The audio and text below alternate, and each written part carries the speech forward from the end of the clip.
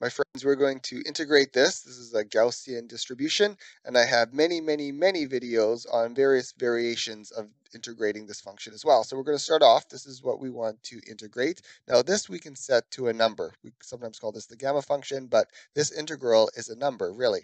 Now we can do the same thing. The same number is equal to the same integral. There's no difference here except for the variables now changed to y, but they should be the same.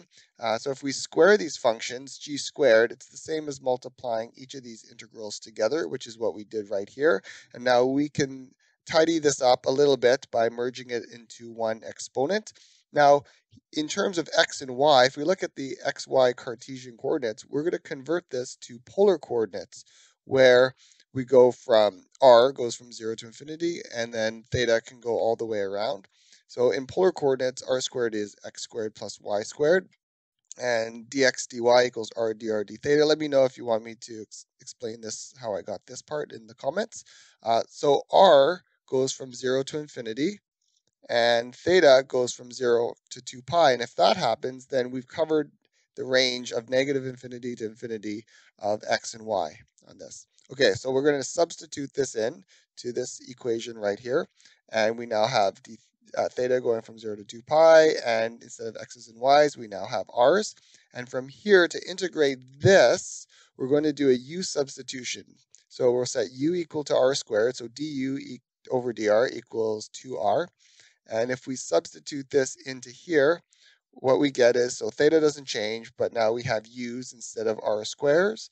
So we substitute this, and at this point we can evaluate the integral. So the integral of d theta is just theta, and then we're going from 2 pi to 0, so 2 pi minus 0.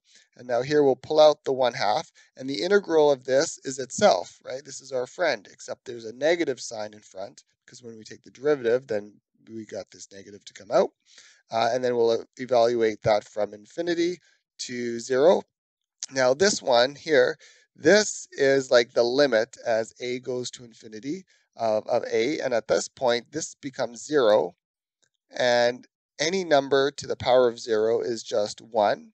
So we can plug that in and we get g squared equals pi. Now g squared is the square of our integral that we want, so g is equal to the square root of pi, and that's our integral right there. So the integral of e to the negative x squared dx from negative infinity to infinity is root pi. Cool beans. Check out my other videos on the Gaussian distribution, many other videos on integrating and whatnot, and also in other aspects of math, chemistry, physics. All right, thanks for watching. Cheers.